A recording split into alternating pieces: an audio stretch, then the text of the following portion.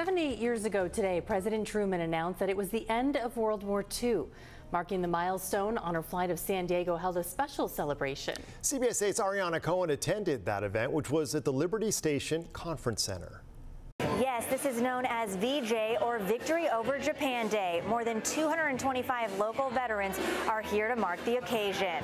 Oh, say can you see? Veteran Tom Crosby says he lived in a prison camp in the Philippines for 3 years during World War II. Today, he is joining hundreds of veterans at Liberty Station for the event Spirit of 45, a celebration of the end of World War II. It's a wonderful time as a reunion for all of us to interact with each other and talk about the old times, talk about the wars that we've been in. This reunion event is nationally recognized and mandated by Congress to be held on the second Sunday of August, honoring the day President Truman announced the war ended 78 years ago.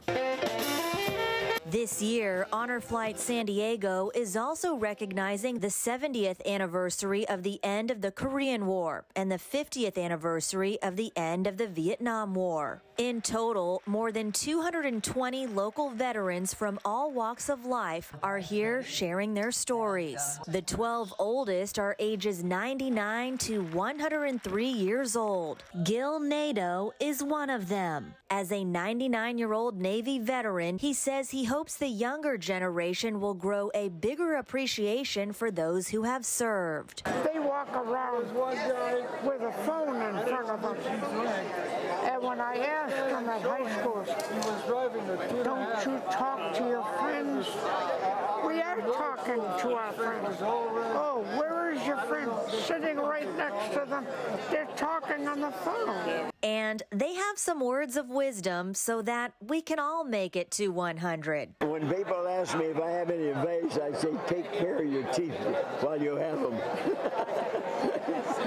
Because once they're gone, you lose the pleasure of eating. Can we interview you when you're 100? I hope so. That's my goal now.